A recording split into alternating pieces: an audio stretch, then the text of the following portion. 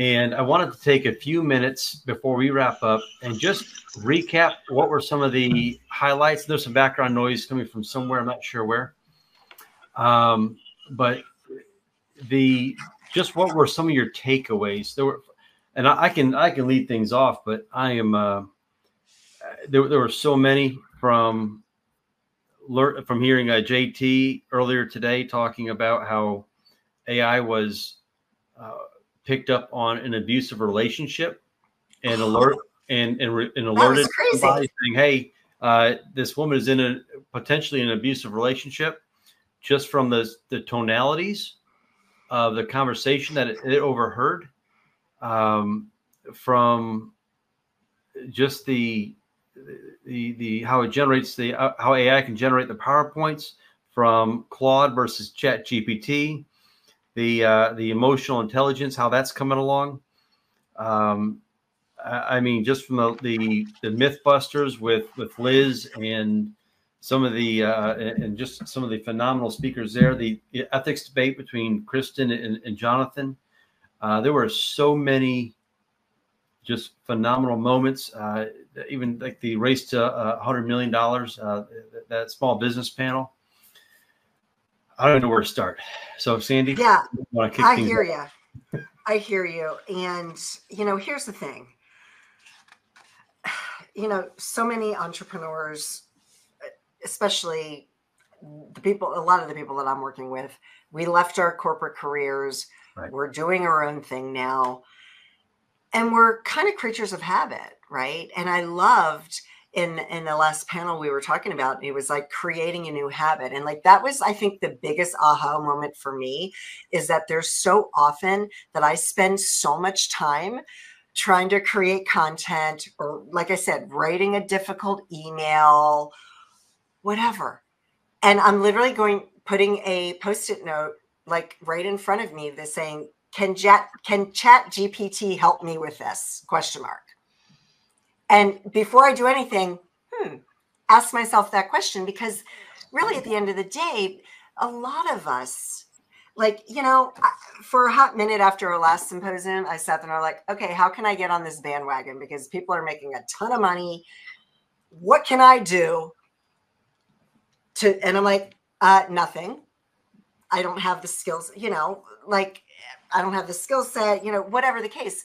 So for me, and I think most entrepreneurs, we're just using it as a tool to help us.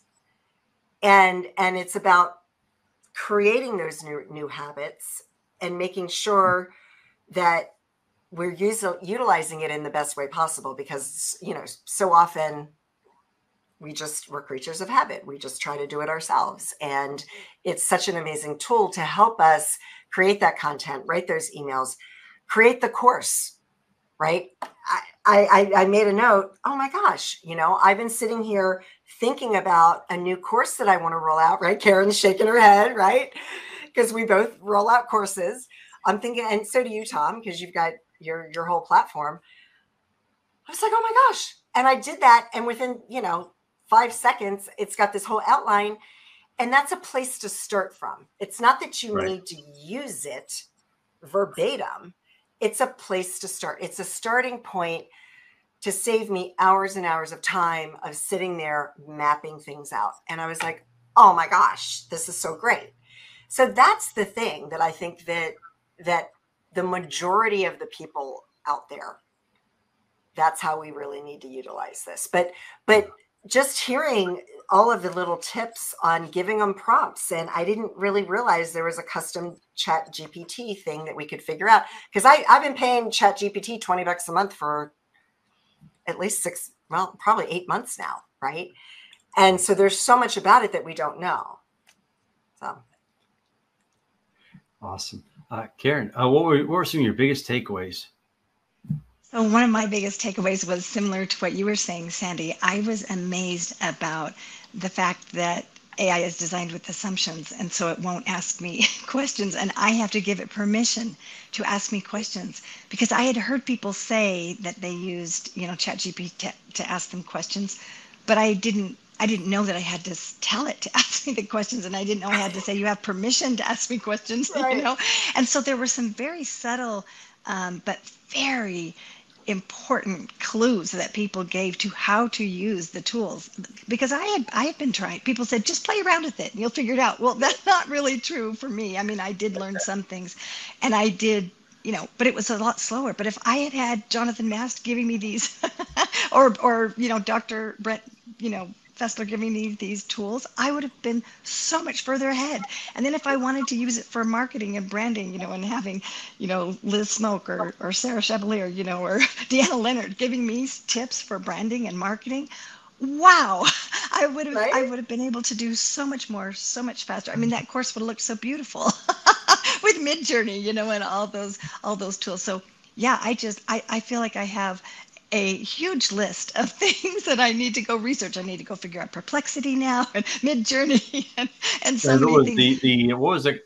Doing a competitive analysis? Was that GOGGLE maybe? Or yeah, it was. Go look yeah, at it was it.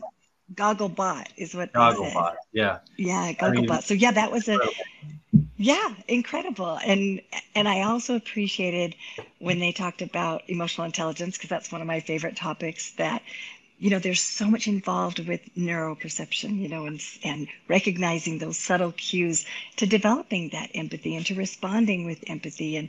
And that's something that, as Liz Smoke said, we're not there yet.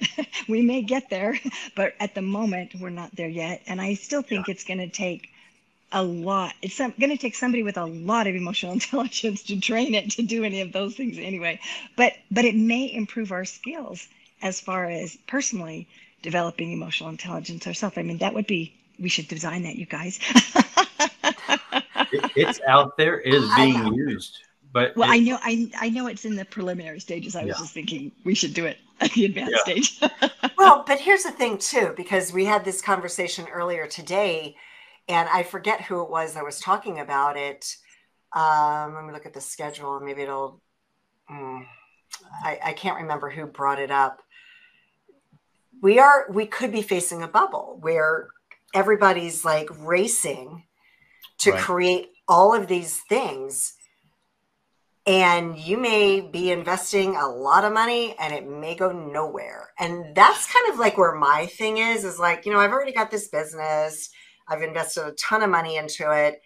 Do I really want to put these resources into creating something where I'm going to be competing against 1,000 other similar apps? Right. Or let me just keep doing what I'm doing. That's a good point. Yeah, perfecting like what you're doing. It's not broken. Why fix it, right? Like, let me just keep doing what I'm doing, because I'm not a tech person, and you're jumping into an area, and I think that's where there's a lot of discernment needs to happen with people. You need to kind of figure out, do you want to stay in your lane, or does it make sense from a financial perspective? Because everything costs money, and you may have a great idea. And to get it to market and to be competitive, you may be looking at $100,000. Like, is that really worth it for you? Or just learn as much as you can and make what you're doing even better. Yeah, and like William Belial said, just outwork everybody. There's no substitute for hard work and time. But at my age, I don't want to work too. Like, this has been a long day. I had a long day. We have a long day tomorrow. Like, not every day. We don't want to work every day. Right. You got to keep that balance. Right. I can assure you that once we conclude this recap of the day, I'm gonna go get my 7-year-old and maybe my 11-year-old if he's interested. And I'm going to use ChatGPT to create a custom bedtime story just for them. With the pictures. Love that. and we're going to go create menus and use it as our personal assistant. Well, I don't know if you heard that part of the segment, Karen, because I know you've been traveling and you've got a lot going on today. So thank you so much for being here.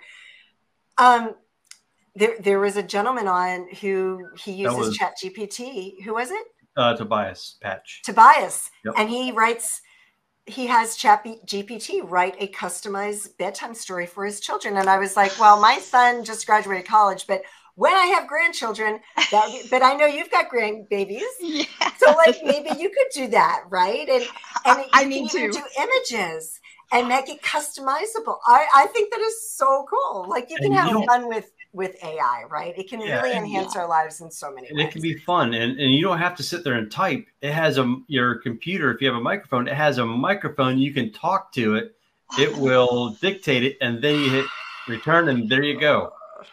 And you know what else? You know what else really amazed me was the speed, because so many times creatives get stuck. They have the idea, and I think it was Dr. Brent Fessler that said this, that I can't remember who said it. Maybe it was Jonathan. Somebody said when they had an idea, they could just execute right then instead of, getting stuck in the weeds. And I thought that speed of execution for a child is so important, and a youth, well, for any of us, but they have so many ideas coming so fast that I think that will be really exciting for them to be able to use it in that way. Well, it is. And then I always kind of go, because in times like this, I like to play a little bit of the devil's advocate just for conversation's sake. We're so used to instant gratification, and now AI is coming in, and it's enabling that. It's enabling that instant gratification, and that's not real life. So we still have to maintain that balance of life isn't instant gratification. As much as AI is there, I still got to go down and cook my dinner because I don't have an AI robot yet to cook dinner for me, right? That's in 3 months. So they'll be dime a dozen. And actually, I believe Elon Musk said that in the next 20 years or something like that, it'll be 2 robots for every 1 human, solving different solutions. That's incredible to think about. I would pay for a chef before a cleaning company. It's just that a chef is more expensive than a cleaning company, and that's not in my budget right now. But it would make I'm like, cook for me. If we can figure out a way to give me an AI robot that's going to come in and cook for me and give me healthy food, like, that would be worth it. So I want to spend the last 2 or 3 minutes here. I want to review what we have coming up tomorrow. We have the LA Tribune Women's Journal. That is being co-hosted by the 2 of you. I have to say thank you to the LA Tribune, Mo Rock, Michael Silvers, yourself, Sandy, and Karen. I mean, just the resources and the help to put all this together. The support from the LA Tribune, the podcast network, the LA Tribune Women's Journal. Thank you to everybody. Really appreciate it. And then after that, we have Manoj coming on. The star power behind Manoj and the knowledge that he brings and the insight he has into the space of AI is absolutely incredible. And then we have the LA podcasting panel. So if you're a podcaster, you want a podcast, or you want to do blog or vlogs, you want to tune in for that. We have some absolutely phenomenal podcasters. We have Jeff Ross, I believe, is coming back for a half an hour tomorrow afternoon. I'll talk more about social media and social selling. We have Hector Garcia. Oh man, he created a doppelganger, if you would, a digital twin in a video that it looks realistic, and it speaks as many languages as he wants to. Click a button, it'll speak that language, and it is absolutely incredible. I think tomorrow he's speaking Spanish, French, Mandarin, and Tagalog from the Philippines. Wow. Absolutely incredible. And then we have insurance claims panel. We have a deep base of folks who are from the insurance claims. That should be a really fun debate when it comes to AI and property insurance claims. We have more about social media and selling and audience engagement. We have that's going to be a great panel, because every business has to learn selling skills, and every person. Yes. I think we have Aoife coming tomorrow evening as well. Aoife is amazing, dear friend of mine. She's incredible. We have a marketing panel for small business, and then we have another whole different LA Tribune Women's Journal, and we have an ethics panel, and then we have Tobias. Thank you for putting me on that panel, by the way, because I have so many questions that I want to ask. the ethics panel. So thank you. I appreciate that. We have some I'm really looking forward to that. Super smart people, highly, just incredibly smart people about ethics, and they will do as deep as you want to go in ethics. They can talk ethics all day long. Tobias Patch is coming back and talking about marketing and AI and automation for your business. How do you automate your business to make you money, free up your time, so you can go, it's on autopilot. He's going to give some insight and some secrets on that. We have a packed schedule tomorrow. I have pages and pages and pages of notes, and then by the end of tomorrow, it'll take me a week to digest half of it, even a fraction of it. It's so true. So, Tom, if people aren't able to make it tomorrow or miss some of these, how can they watch a replay? So we are, all the raw footage is going to be given to the speakers, and they will disseminate that to their social media platforms. I know my marketing team is also going to be doing some branded, and we'll chop up so the marketing panels, the solo speakers. We'll be pushing that out through the My Mentor HQ Facebook page, my personal pages. I'm sure that Jonathan Mass will get that out to his Facebook group. Sandy, I know you have this recorded on your YouTube channel. It's one of the places we're streaming it. Also, we have part of it with Instagram. Instagram cuts it off after 4 hours, so we only got the first 4 hours of your Instagram channel. But we're working on getting it out. I believe, don't quote me on this, but I believe the LA Tribune might also assist in some ways to help promote and get the messaging out. It has been absolutely, just the support from all the speakers as a whole, as a group, has been absolutely incredible. Yes, it has been. And Tom, I have to say one thing that I thought was interesting, that it didn't matter what level you were at with AI. If you were just starting, there were excellent tips for just starting. And yet, if you were much further down the road, there was additional, nuggets that we could all benefit from as well. So I thought it just covered the whole range, no matter where you're at with AI.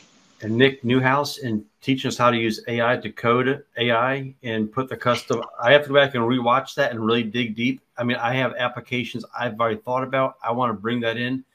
I haven't thought through all that, but we'll be using AI on our website before long because of Nick Newhouse and what he's brought. Last remark, I like to plug here. Kristen Moore, Tobias Patch, Michael Kittinger, who is behind the scenes. They have developed an app. Tech Out Pros have developed an app. Text the letters AI, or the word AI, to 512-865-4060. If you want to know about 4065. Sorry, 4065. Yes, it's scrolling at the bottom of the screen. If you want to know about a speaker, we have speaker bios loaded in there, AI generated speaker bios. It'll inform you about the AI Symposium. It will provide tips and tricks and level you up with the use of AI for 30 days out, once a day.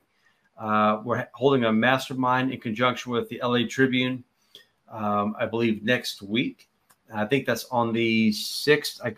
We'll be pushing that information out if we have your information by once you text in AI to that number. So I think that about wraps it up. We're out of time.